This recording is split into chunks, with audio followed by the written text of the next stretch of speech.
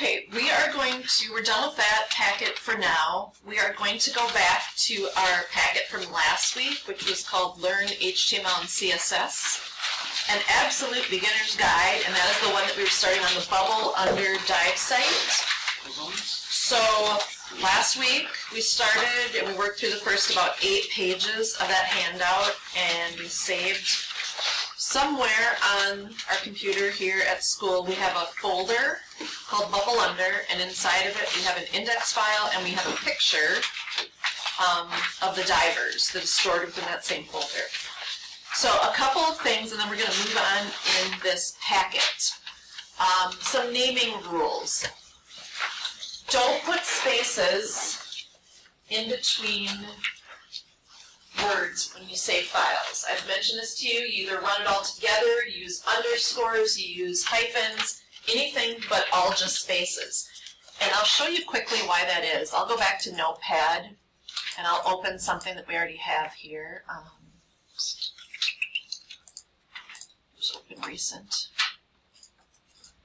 If this file I had named File Save As Brenda's Practice File.html, and I had spaces between all the words like you see here, when we actually run this in a browser, I want you to look at the file name up here at the top.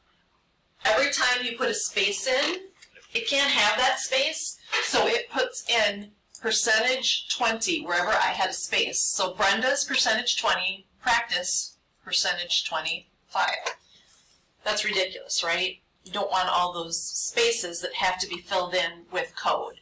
So that's why when we do naming conventions, we have to be very aware of what we're doing. Wildflower foods. Oh. All right, where did you go?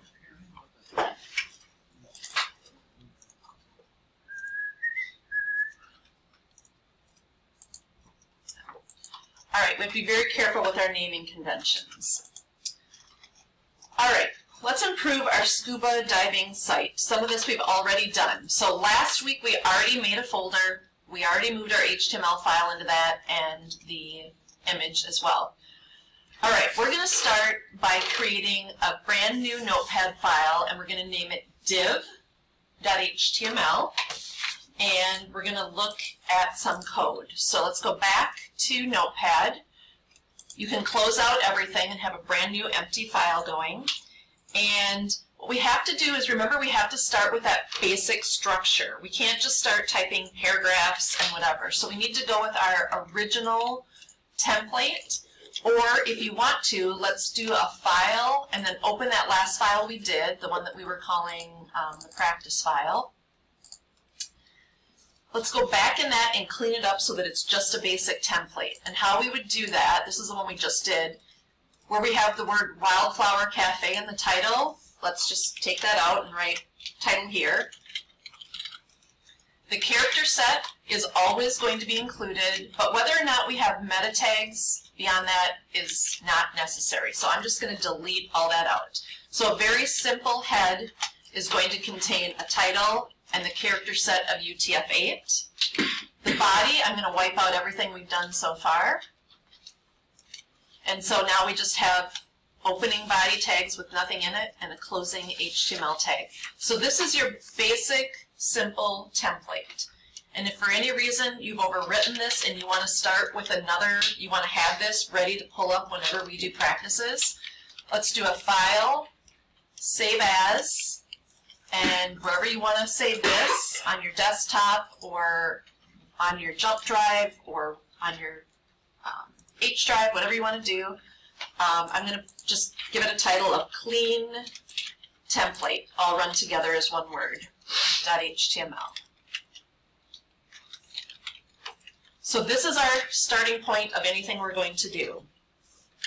At the top of, if you were to number your pages in this Bubble Under handbook, it would be paragraph 9, page 9, but probably don't have that. So the page prior is a left-facing page, it has the Bubble Under Divers picture at the top, and I'm on the very next page after adding structure. So at the top of that page it says, when you place content inside a div, it has no effect.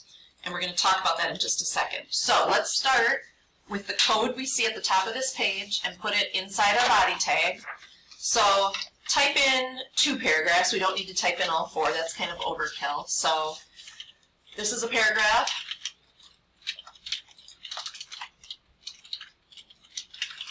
Close it out. And then this is another paragraph.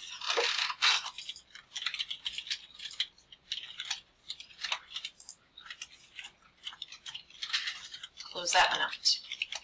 Then what they have in that text box at the top is a div, and we're going to talk about what that actually is. So type in div.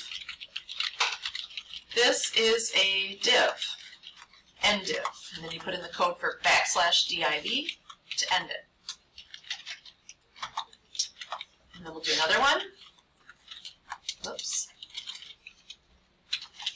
This is another div.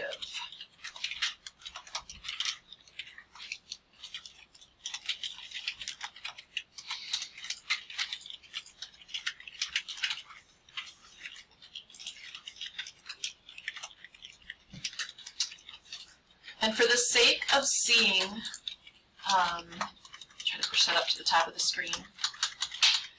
For the sake of seeing what more than one line looks like at a time, I'm just going to literally highlight and copy these 2 paragraphs and paste them again, just so I have more on this page. And then I'm going to do the same with the 2 sentences I wrote about divs. I'm going to copy them and paste them right below. So now I have 4 paragraphs and 4 divs.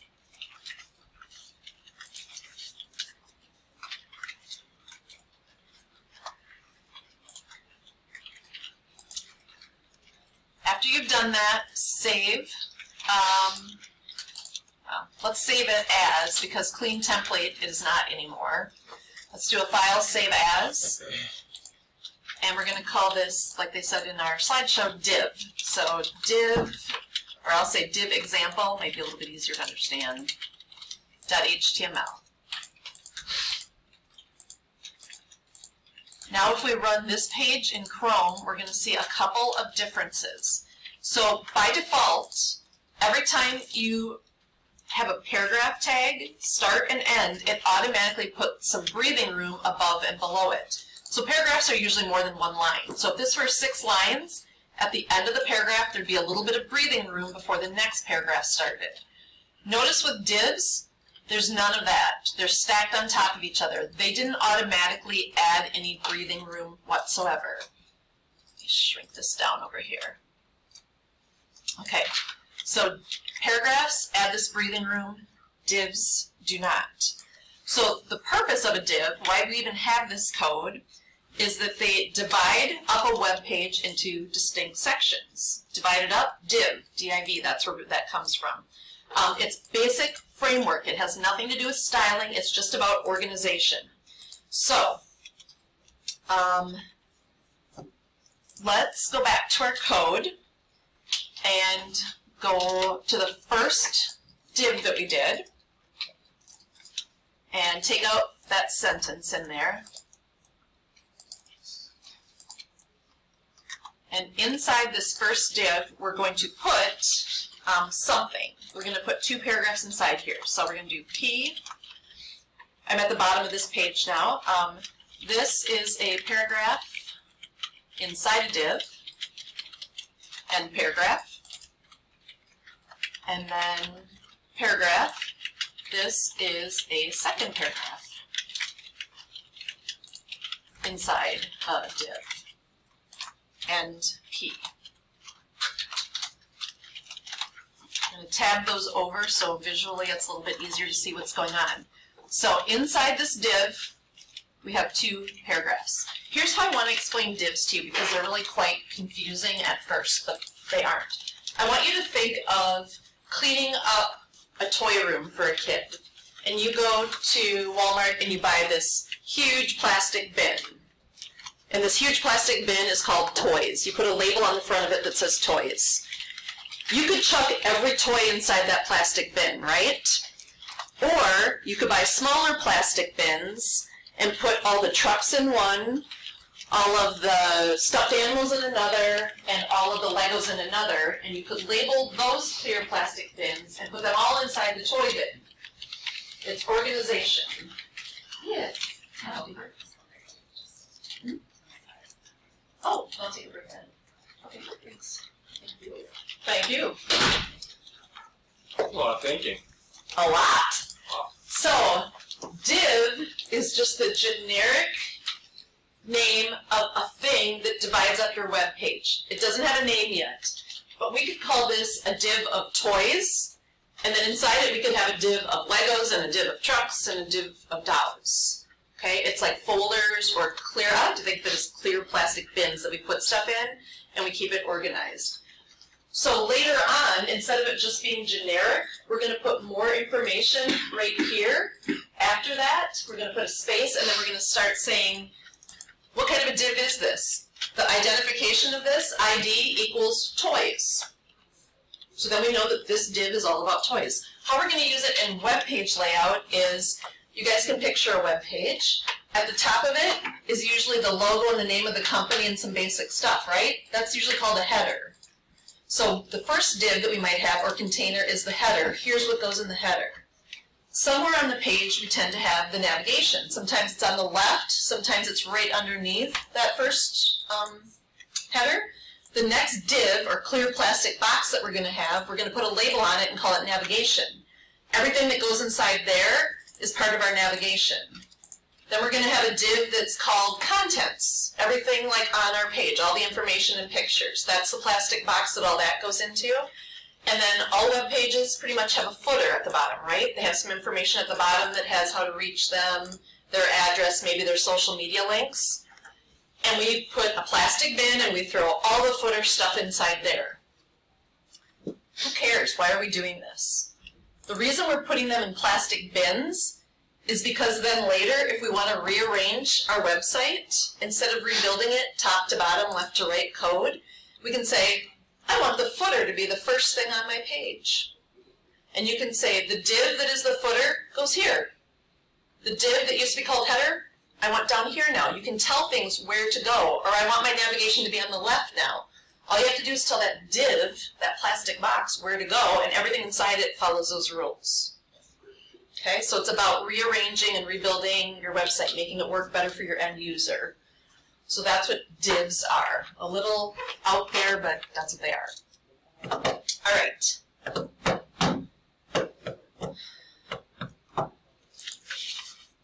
Let's save this example. We now made a div. We didn't give it a name yet. We didn't put a plastic or we didn't put a label on it yet. It's just a clear bin of nothingness with 2 paragraphs inside it. Let's save that file and just take a peek at what our code is looking like now. So at the top, we have the 4 paragraphs. That's these. Then we have a div starting, and inside of it are 2 paragraphs. And because these are paragraphs, they do put that space above and below. The fact that they're in a div, we can't see. It doesn't show up. It doesn't look any different. But later on, if we named this div Legos, that's the name we assign to it, and then we say anything that has a code name of Legos, I want to be red and bold type. That would apply it to everything inside this plastic bin, this div, if it has the code name Legos, so that when we looked at this on our screen, all of a sudden, these 2 paragraphs would be red because they're inside the Lego div. And that was a rule we applied to the Lego div, if that makes sense. All right, we'll get to that in a while, but not immediately. All right, so let's look at bubble under. Let's go back to Notepad and do a file open, and then navigate to wherever your bubble under folder is. Mine's on my desktop. Yours, I think, is maybe on your H drive or your cloud or maybe a jump. Wherever your bubble under folder is from last week, let's open it. And the 2 things that are inside there are the index, which is the starting page. It has to be named that. And again, this is a .html file, and because Chrome is my default viewer, that's why I see the little Chrome icon. And then we have the JPEG, which is Diver's Circle Image. Let's open the index page in Notepad. So from Notepad, I'm telling it to open. This is everything we wrote last week. So we had a head with a title. The one thing that this is missing that we've learned about today is that UTF coding. So why don't we add that to it right away before we go any further. So inside your head, either before or after the title, it doesn't matter. Let's add that meta line. It says character set CHARSET equals, and then in quotations, UTF-8, end quote, closing caret. Standalone tag, that's all we need. Meta character set equals UTF-8. And then let's save this, because now this is perfect. So inside the body, we had a heading 1 that said bubble under, we had a paragraph, we had a heading 2, and then we had an image. We called for an image and we told it where to go find it, what the name of it was, and how big it should be. Then we had a paragraph, and about us, another paragraph, heading 3, another paragraph, and it actually had a working email link. So let's look at this in Chrome.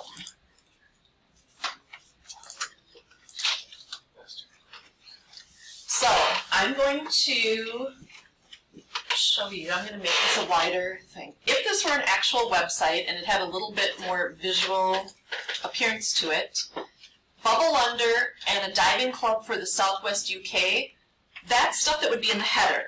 Bubble Under is the title or the name of it. And then, so it's the branding section. There's the name of the business and there's their tagline. Those two things would be included in a div called the header. And then if we said later on, everything that's in the header should have a light blue background and white type, those two rules would apply to anything inside the header div, which would be these two lines after we add that code. Then we have all of this, and this is basically the body or the content of the page. This would all be inside a div called body content. And then if we said a rule like everything in the body content should be black 12-point Arial type on a white background, it would follow those rules. Right now this is not Arial, this is like Times New Roman, which is the default, but that would apply the rule to anything and everything inside the div called body content. And then at the end, if we had a footer that had our copyright information, we would put that inside a div called footer. And if we said the footers should have a black background and the type should be white, then that would be applied to everything inside the footer. So that is basically what divs are in a nutshell. And we are going to stop here and take a break. And I actually